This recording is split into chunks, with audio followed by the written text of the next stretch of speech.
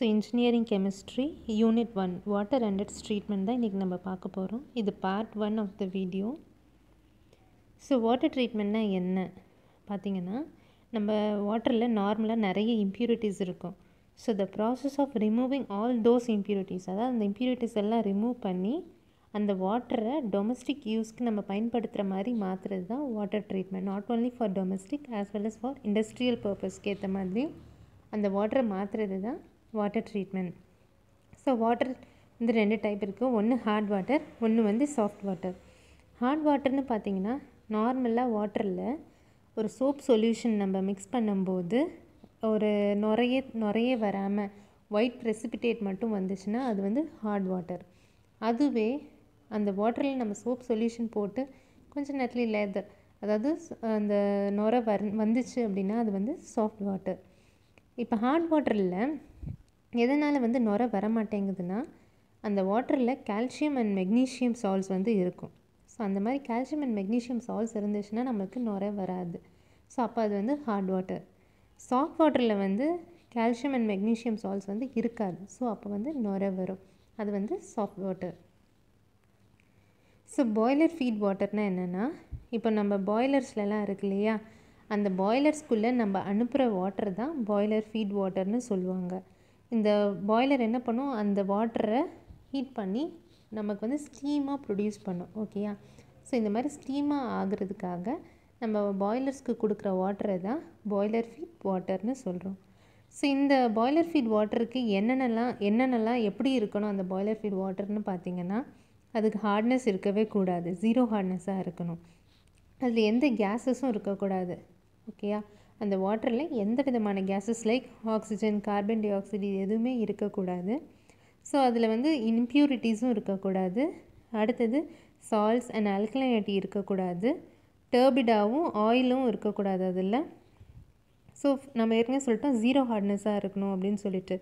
So அதனால் calcium and magnesium salts வந்துட்டு அதில் இருக்கக்கூடாது அந்த வாட்டரில். ஸோ இந்த மாதிரியான ஒரு water like it should have zero hardness, அதில் எந்த கேஸஸும் இருக்கக்கூடாது, இம்ப்யூரிட்டிஸ் இருக்கக்கூடாது, சால்ட்ஸ் அண்ட் ஆல்கலைனிட்டி இருக்கக்கூடாது, டர்பிடாவும் ஆயிலும் இருக்கக்கூடாது, கால்சியம் அண்ட் மெக்னீஷியம் சால்ட்ஸ் வந்து அதில் இருக்கக்கூடாது. இப்படிலாம் இருக்கிற ஒரு வாட்டரை தான் நம்ம வந்து பாய்லருக்கு இன்புட்டாக கொடுப்போம். ஓகே, இதுதான் requirements of a boiler feet water. அடுத்தது இப்போ நம்ம சொன்னோம் இல்லையா, இப்போ கால்சியம் அண்ட் மெக்னீஷியம் சால்ட்ஸ்லாம் இருக்கக்கூடாது. இந்த மாதிரியான சப்ஸ்டன்ஸ் வந்து அதில் அந்த வாட்டரில் இருக்கும்போது அது என்ன பண்ணுன்னா, ஸ்டீம் ஆனதுக்கப்புறம் எதிர் வந்து நம்மளுக்கு அந்த பாய்லரில் ஸ்லட்ஜாகவும் ஸ்கேலாகவும் ஃபார்ம் ஆகும்.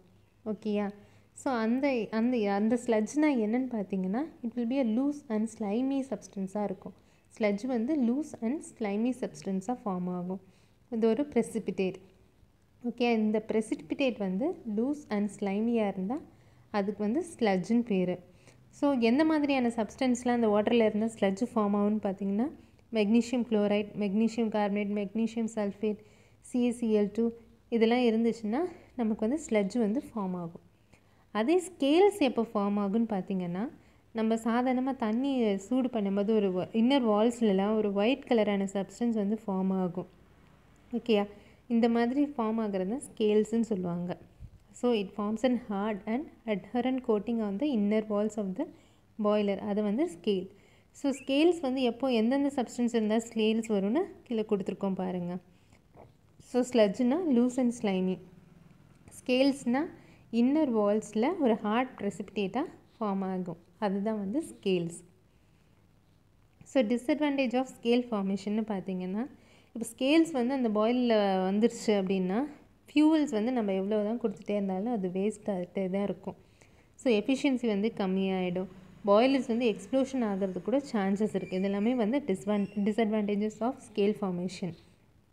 ஸோ இனிஷியலாக எப்படிலாம் நம்ம ஸ்கேல்ஸை வந்து ப்ரிவென்ட் பண்ணலாம் அப்படின்னு பார்த்திங்கன்னா, இப்போ நம்ம இனிஷியல் ஸ்டேஜில் வந்து ஸ்கேல்ஸை வந்து ஈஸியாக ரிமூவ் பண்ணிடலாம்.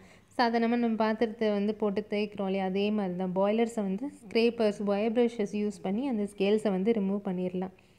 ஸோ இப்போ வந்து ஸ்கேல்ஸால் பிரிட்டில் உடையக்கூடிய மாதிரி இருந்துச்சுன்னா தேர்மல் ஷாக்ஸ் கொடுத்துட்டு அந்த ஸ்கேல்ஸை நம்ம ரிமூவ் பண்ணிடலாம். ஓகேயா.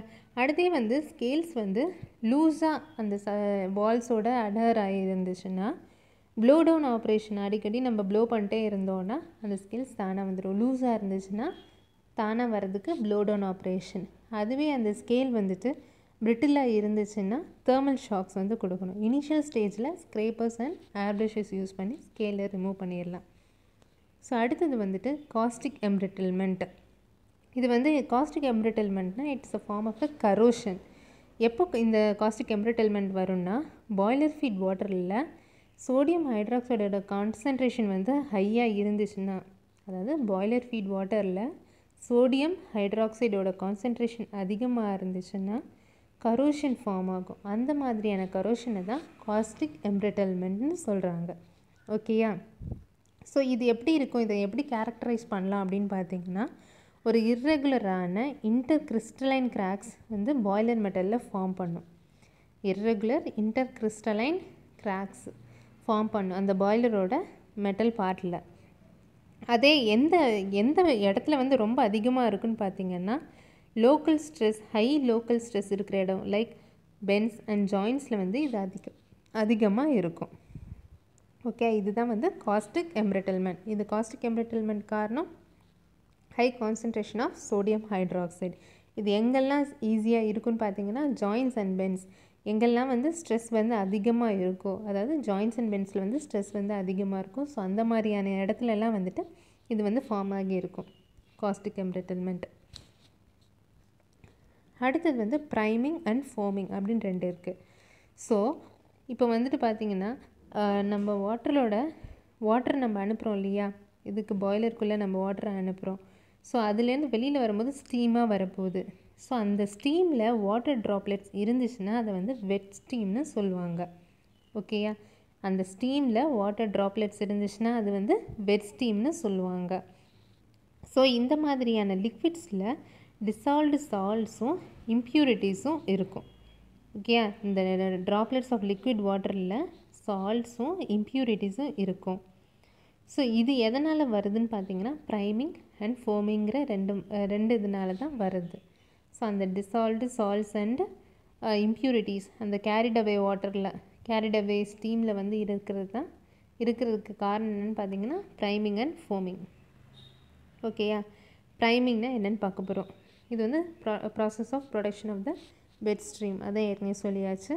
ஸோ இது எப்போல்லாம் வந்து எதனாலலாம் ப்ரைமிங் வந்து வரும்னு பார்த்தீங்கன்னா ஹை ஸ்டீம் வெலாசிட்டி இருக்கும்போது, high water level பாய்லரில் high water level இருக்கும்போது, அடுத்தது திடீர்னு சடனாக பாய்லிங் ஆஃப் வாட்டர் அப்போ பண்ணும்போது பாய்லர் டிசைன் ஒழுங்காக இல்லாத போது இந்த மாதிரியான இடத்துலலாம் வந்துட்டு ப்ரைமிங் வரும். ஓகே, இது எப்படி நம்ம ப்ரிவென்ட் பண்ணலான்னு பார்த்தீங்கன்னா ஹை ஸ்டீம் வெலாசிட்டி இருந்துச்சுன்னா ப்ரைமிங் வரும். அப்போனா ஹை ஸ்டீம் வெலாசிட்டி இருக்கக்கூடாது. ஸோ வெலாசிட்டி ஆஃப் த ஸ்டீமை வந்து நம்ம கண்ட்ரோல்டாக கொடுத்துட்டு இருந்தோன்னா நமக்கு ப்ரைமிங் வராது. அடுத்தது என்ன, ஹை வாட்டர் லெவல் இந்த பாய்லர் இருந்தால் ப்ரைமிங் வரும்னு சொல்லுவோம். அப்போனா என்ன பண்ணணும், பாய்லரில் உள்ள வாட்டர் லெவல் வந்துட்டு லோவாக வச்சுருக்கணும். அடுத்தது பாய்லரோட சடனாக நம்ம வந்து பாயில் பண்ணக்கூடாது வாட்டர். ஸோ ஏற்கனவே ட்ரீட் பண்ண வாட்டர் தான் நம்ம வந்து யூஸ் பண்ணணும். அடுத்தது பாய்லர் டிசைன் நல்ல விதமாக இருக்கணும். இப்படிலாம் இருந்துச்சுன்னா we can prevent the priming. அடுத்தது ஃபோம்னா என்னன்னு சொல்லுவோம், நொரை அப்படிங்கிற மாதிரி தான் வரும் ஃபோம்னா. ஸோ என்னென்னா வாட்டரோட சர்ஃபேஸ்க்கு மேலே வாட்டர் பபிள்ஸ் ஃபார்ம் ஆகும். ஓகேயா, இந்த மாதிரி ஃபார்ம் ஆகிறது தான் ஃபோமிங்னு சொல்லுவாங்க. இந்த பபிள்ஸ் வந்துட்டு லேட்டராக ஸ்டீமோட கேரியவே ஆகும். அங்கே ட்ராப்லெட்ஸ் ஆஃப் வாட்டர் வந்து கேரியவே ஆகும்னு சொன்னோம் ஸ்டீமில். இங்கே வந்து பபிள்ஸ் வந்து கேரிடவே பை ஸ்டீம். இதுதான் வந்து எக்ஸசிவ் ப்ரைமிங்கை வந்து காஸ் பண்ணும். இதை தான் ஃபோமிங்னு சொல்லுவாங்க. ஓகேயா, ஸோ எதனாலலாம் ஃபோமிங் வரும்னு பார்த்தீங்கன்னா அந்த வாட்டரில் ஆயில் அண்ட் க்ரீஸ் இருந்துச்சுன்னா ஃபோமிங் வரும். ஸோ அதில் அதே மாதிரி finally divided particles like இம்ப்யூரிட்டிஸை finally டிவைடடாக இருந்து அந்த வாட்டரில் இருக்குது, அந்த வாட்டரில் பபிள்ஸில் வந்திருக்கு அப்படின்னு பார்த்தீங்கன்னா அப்போ வந்து அந்த இடத்துல ஃபோமிங் வர்றதுக்கு நிறைய சான்சஸ் இருக்குது. இதை எப்படி ப்ரிவென்ட் பண்ணலாம் அப்படின்னு பார்த்தீங்கன்னா கொயாகுலன்ஸ் யூஸ் பண்ணணும். அந்த வாட்டரோட சோடியம் அலுமினேட், அலுமினியம் ஹைட்ராக்சைடு இந்த மாதிரி கொயாகுலன்ஸ் நம்ம யூஸ் பண்ணோன்னா நமக்கு ஃபோம்ஸ் வராது. அதே மாதிரி ஆன்டிஃபோமிங் ஏஜென்ட்ஸ் லைக் சிந்தட்டிக் பாலியமைட்ஸ், ஆன்டிஃபோமிங். நம்ம ஃபோம் வரக்கூடாதுன்னு தானே நம்ம இன்னும் ஆன்டிஃபோமிங் ஏஜென்ட்ஸ் என்னென்னு பார்த்தீங்கன்னா சிந்தட்டிக் பாலியமைட்ஸ் நம்ம யூஸ் பண்ணோன்னா ஃபோமிங் வராது. ஸோ இதெல்லாம் வந்து ப்ரிவென்டிவ் மெஷர்ஸ். அடுத்தது பிராக்கிஷ் வாட்டர். பிராக்கிஷ் வாட்டர்னால் என்னென்னு பார்த்தீங்கன்னா, இப்போ வாட்டரில் நம்ம சால்ட்ஸ்லாம் இருக்கும் அப்படின்னு சொன்னோம் இல்லையா. ஸோ அந்த மாதிரி சால்ட்ஸ் இருக்கும்போது ஒரு சால்ட்டி டேஸ்ட் நம்மளுக்கு கிடைக்கும், ஒரு பிராக்கிஷ் டேஸ்ட். அதை தான் பிராக்கிஷ் டேஸ்ட்னு சொல்லுவாங்க. அந்த மாதிரி இருக்க வாட்டரை பிராக்கிஷ் வாட்டர் அப்படின்னு சொல்லுவாங்க. இதை வந்து நம்ம வந்து ட்ரிங்கிங்க்கு யூஸ் பண்ணவே முடியாது. ஸோ இதை எப்போ வந்து நம்ம ட்ரிங்கிங்க்கு யூஸ் பண்ணலான்னு பார்த்தீங்கன்னா, அந்த மாதிரியான பிராக்கிஷ் வாட்டர், சால்ட் வாட்டர் எப்போ நம்ம ட்ரிங்கிங்க்கு யூஸ் பண்ணலாம்? டீசாலினேஷன் பண்ணும்போது நம்மளுக்கு அந்த வாட்டர் வந்து குடிக்கக்கூட தன்மைக்கு வந்துடும். ஸோ அதனால் டீசாலினேஷன் ஆஃப் த வாட்டர் வந்து நம்ம பண்ணணும். ஓகேயா. So desalination of brackish water அப்படின்னு பார்த்தீங்கன்னா, இப்போ வந்து நம்ம அதில் இருக்கிற வாட்டரில் இருக்க போகிற சாலிட்ஸை, இப்போ நம்ம வாட்டரில் இருக்க சாலிட்ஸோட தன்மையை பொறுத்து நம்ம வாட்டரை வந்து கிரேடாக பிரிக்கலாம். ஃப்ரெஷ் வாட்டர் இருந்துச்சுன்னு வச்சுக்கோங்களேன், அதில் less than 1000 ppm of dissolved solids இருக்கும், லெஸ் தென் 1000 ppm. அதே brackish வாட்டருக்கு greater than 1000 ppm. Okay. ஆனால் greater than 1000 ppm but less than 35,000 ppm இருக்கும் பிராக்கிஷ் வாட்டரில். அதே சி வாட்டரில் பார்த்தீங்கன்னா 35,000க்கும் மேலே இருக்கும். டிசால்வ்டு சாலிட்ஸ் வந்து சி வாட்டரில் அதிகமாக இருக்கும். ஓகேயா. So quantity of dissolved solid, அதாவது அந்த வாட்டரில் எவ்வளோ குவான்டிட்டிக்கு டிசால்வ்டு சாலிட்ஸ் இருக்கோ அதை பொறுத்து fresh water, brackish water and C வாட்டர்னு நம்ம பிரிக்கலாம். ஓகேயா. ஸோ இந்த சோடியம் குளோரைட், அந்த சால்ட்ஸ் இருக்கு இல்லையா, இந்த சால்ட்டை, சோடியம் குளோரைட்னா சால்ட்டு தான். ஸோ அந்த வாட்டர்லேருந்து அந்த சால்ட்டை நம்ம எடுக்கிறது தான் டீசாலினேஷன் ப்ராசஸ் அப்படின்னு சொல்லுவாங்க. இது எதுக்கு நம்ம யூஸ் பண்ணுறோன்னா, மெயினாகவே ஃப்ரெஷ் வாட்டர் இல்லாத காரணத்தினால சி வாட்டர்ஸ் எல்லாம் நம்ம வந்து டீசாலினேஷன் பண்ணி நம்ம ஃப்ரெஷ் வாட்டராக மாற்றிக்கிறதுக்கு தான் நம்ம பண்ணுறது டீசாலினேஷனுங்கிற ப்ராசஸ்ஸை. இது வந்து 2 விதமாக நம்ம பண்ணலாம். ஒன்று வந்து எலக்ட்ரோ டயாலிசிஸ், இன்னொன்று வந்து ரிவர்ஸ் ஆஸ்மாசிஸ். ஸோ இந்த 2 டைப்ஸ் தான் டீசாலினேஷன் வந்து நம்ம பண்ணுறதுக்கு யூஸ்ஃபுல்லான டைப்பு. ஸோ ரிவர்ஸ் ஆஸ்மாசிஸ் அப்படின்னா என்னென்னு பாருங்கள். ஸோ 2 டிஃப்ரெண்ட் கான்சன்ட்ரேஷனில் இருக்கிற சொல்யூஷன்ஸ், ஒன்று வந்து சால்ட் வாட்டர்னு வச்சுக்கோங்க, ஒன்று வந்து ஃப்ரெஷ் வாட்டர்னு வச்சுக்கோங்க. இப்போ 2 டிஃப்ரெண்ட் கான்சன்ட்ரேஷன் அதில் இருக்குது. இதை வந்து ஒரு செமி பெர்மியபிள் மெம்பரேன், இந்த செமி பெர்மியபிள் மெம்பரேனால் செப்பரேட் பண்ணும்போது என்ன ஆகும்னா, லோ கான்சன்ட்ரேஷன் இருக்கிற இடத்துலேருந்து ஹையர் கான்சன்ட்ரேஷன் இருக்கிற இடத்துக்கு வந்து ஃப்ளோ மாறும். ஓகேயா. அதாவது சால்வெண்ட்ஸோட ஃப்ளோ, லோ கான்சன்ட்ரேஷனில் இருக்கிற சால்வெண்ட்ஸ் வந்து ஹையர் கான்சன்ட்ரேஷன் இருக்கிற சால்வெண்ட்ஸ்க்கு போகும். ஓகேயா. எவ்வளோ நேரம் போகும்னு பார்த்தீங்கன்னா, அது ஈக்குவல் ஆகிற வரைக்கும், போத் த சைட்ஸ் வந்து ஈக்குவல் ஆகிற வரைக்கும் அது மூவ் ஆகிட்டே இருக்கும். இதுக்கு பேர் வந்து ஆஸ்மாசிஸ். ஓகேயா. இப்போது இதே இந்த ப்ரெஷர் க்ரியேட் ஆகுதுல, அதுக்கு பேர் வந்து ஆஸ்மாட்டிக் ப்ரெஷர்னு சொல்லுவாங்க. ஸோ இப்போது 2 சொல்யூஷன் நம்ம எடுத்தோம், அதில் லோ டு ஹை போகும்னு நம்ம சொன்னோம். அதுவே ரிவர்ஸில் நடந்துச்சுன்னா, ஹையர்லேருந்து லோவருக்கு வந்துச்சு அப்படின்னா அது பேர் ரிவர்ஸ் ஆஸ்மாசிஸ்ன்னு சொல்லுவாங்க. ஓகேயா. ஸோ ஹையர் கான்சன்ட்ரேஷன் இருக்கிற சைடில் வந்துட்டு, இப்போ ஹையர் கான்சன்ட்ரேஷன் இருக்கிற சைடில் ஹைட்ரோஸ்டாட்டிக் ப்ரெஷர் வந்து அதிகமாக இருந்து, ஆஸ்மாட்டிக் ப்ரெஷரை விட ஹைட்ரோஸ்டாட்டிக் ப்ரெஷர் வந்து அதிகமாக இருந்ததுன்னா இந்த சால்வெண்ட்டோட ஃப்ளோ வந்து ரிவர்ஸ் ஆகிடும், அதாவது ஹையர் டு லோவர் ஆகிடும். அதுக்கு பேர் தான் ரிவர்ஸ் ஆஸ்மாசிஸ். அதை தான் வந்து இன்னொரு பேர் என்னென்னு பார்த்தீங்கன்னா சூப்பர் டைட்ரேஷன்னு சொல்லுவாங்க. ஸோ இது அட்வான்டேஜஸ் பார்த்திங்கன்னா, நம்ம செப்பரேட் பண்ணுறோம் இல்லையா 2 டிஃப்ரெண்ட் சொல்யூஷன்ஸை ஒரு மெம்பரேனால், செமி பெர்மியபிள் மெம்பரேன், இதோட லைஃப் டைம் வந்து அதிகமாக இருக்கும். ஸோ நம்ம வந்து இதை வந்து நம்ம ரீப்ளேஸ் பண்ணணும்னு நினச்சா வித்தின் ஃபியூ மினிட்ஸ் வந்து நம்ம ரீப்ளேஸ் பண்ணிடலாம். ஸோ இது எதெல்லாம் ரிமூவ் பண்ணு பார்த்தீங்கன்னா, அயானிக், நான் அயானிக் அண்ட் கொலாய்டல் இம்ப்யூரிட்டிஸ் இது எல்லாத்தையுமே ரிமூவ் பண்ணிடும். ஸோ இது ரொம்ப சிம்பிளாக இருக்கிறதுனால இதோட காஸ்ட்டும் கம்மி, ஆப்ரேட்டிங் தேவையான இதுவும் வந்து கம்மி. ஸோ இதை வந்து சி வாட்டர்லேருந்து ட்ரிங்கிங் வாட்டர் எடுக்கிறதுக்கு இந்த ரிவர்ஸ் ஆஸ்மாசிஸ்ங்கிற ப்ராசஸை நம்ம யூஸ் பண்ணலாம். ஸோ இவ்வளோ தான் ஃபஸ்ட் யூனிட்டில் இருக்கிற ஓவர் வியூ ஆன டாபிக்ஸ் வந்து இவ்வளோ தான். ஸோ அதுலேருந்து க்ளாசரிஸ் என்னென்னலாம் இம்பார்ட்டண்ட் டேர்ம்ஸ் இருக்குது அப்படிங்கிறதோட ஒரு அவுட்கம் இது. ஸோ க்ளாசரி ஹார்னஸ் அப்படின்னா, ஸோ நம்ம ஏற்கனவே சொன்ன ஹார்னஸ் வந்து ஒரு வாட்டர், ஒரு சோப் சொல்யூஷனில் வாட்டரில் நம்ம மிக்ஸ் பண்ணும்போது அதில் வந்து லேதர் ஃபார்ம் ஆகாது. இப்போது ஹார்ட் வாட்டரில் வந்து லேதர் ஃபார்ம் ஆகாது.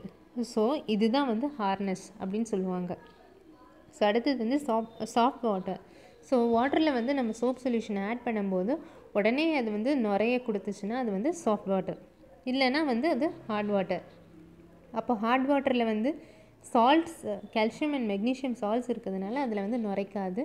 வேறு சாஃப்ட் வாட்டரில் வந்து both of them R options, calcium and magnesium salts R absent. So அதில் வந்து நம்மளுக்கு உடனே சோப்புக்கு நுரை கிடச்சிரும். அது வந்து சாஃப்ட் வாட்டர்.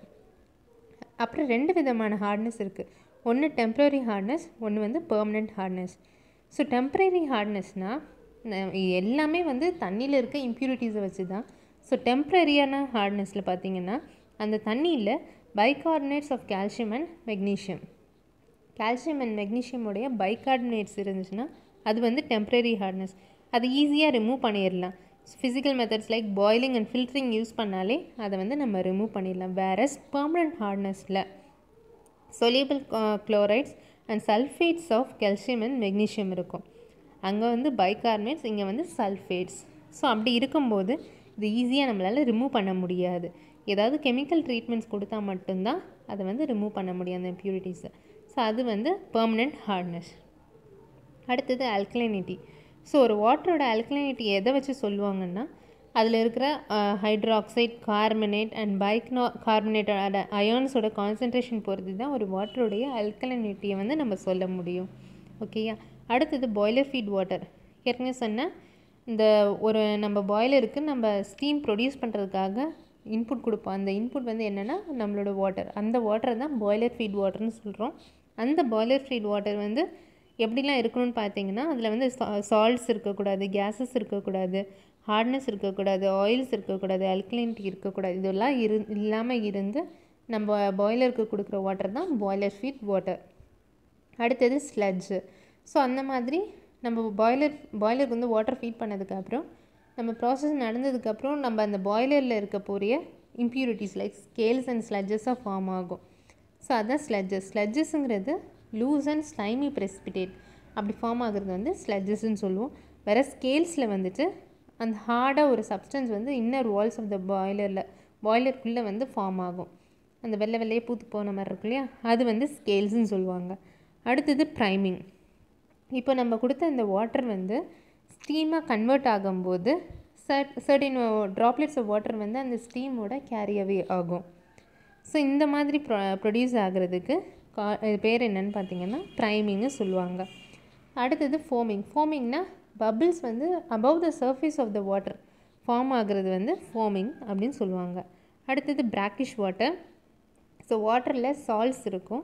ஸோ அந்த சால்ட்ஸ் இருக்கிறதுனால நம்மளுக்கு ஒரு சால்ட்டி டேஸ்ட் கிடைக்கும், ஆர் பிராக்கிஷ் டேஸ்ட்னு சொல்லுவாங்க. இந்த மாதிரி இருக்க வாட்டரை வந்து பிராக்கிஷ் வாட்டர்னு சொல்லுவாங்க. இதோட ppm நம்ம வந்து என்னென்னு பார்த்தோம், greater than 1000 ppm but less than 35,000 ppm. அப்படி இருந்துச்சுன்னா அது பேர் பிராக்கிஷ் வாட்டர். ஸோ ரிவர்ஸ் ஆஸ்மாசிஸ்ன்னு பார்த்தோன்னா 2 சொல்யூஷனை வந்து 2 different solution of different concentration வந்து ஒரு செமி பெர்மியபிள் மெம்பரேன் மூலியமாக டிவைட் பண்ணும்போது when the flow solvents flow வந்து higher to lower இருந்துச்சுன்னா அது வந்து reverse osmosis. whereas lower to higher இருந்துச்சுன்னா அது பேர் வந்து ஆஸ்மோசிஸ். எதனால் வந்து ரிவர்ஸ் ஆஸ்மோசிஸில் அப்படி ஆகுதுன்னா ஹைட்ரோஸ்டாட்டிக் ப்ரெஷர் வந்து ஹையர் கான்சன்ட்ரேஷனில் அதிகமாக இருக்கும். ஸோ அதனால் அந்த இடத்துல ரிவர்ஸ் ஃப்ளோ நடக்குது.